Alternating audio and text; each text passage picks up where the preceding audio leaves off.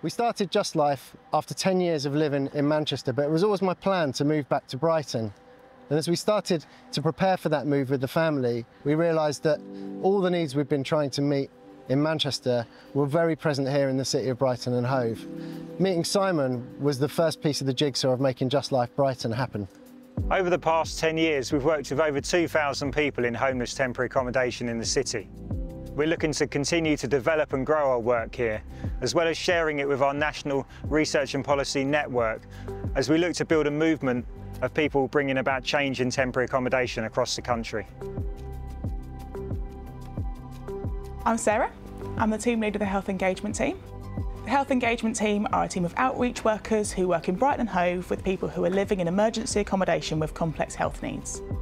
We support them in a holistic way around all different issues they present with. As they move on from emergency accommodation, we might use other services at Just Life. For example, we have the Social Connection project, where there's one-to-one befriending, where they discover more things about themselves, things they enjoy, things that are in the community.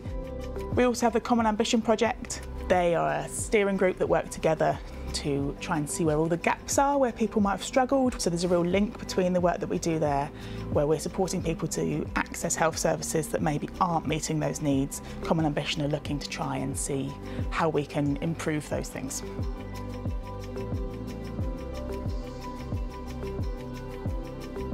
The quality of life that I have now with Just Life supporting me has been beyond words, really. I have recently completed a referral to a housing organisation, which has been thanks to Just Life and my support worker Tom.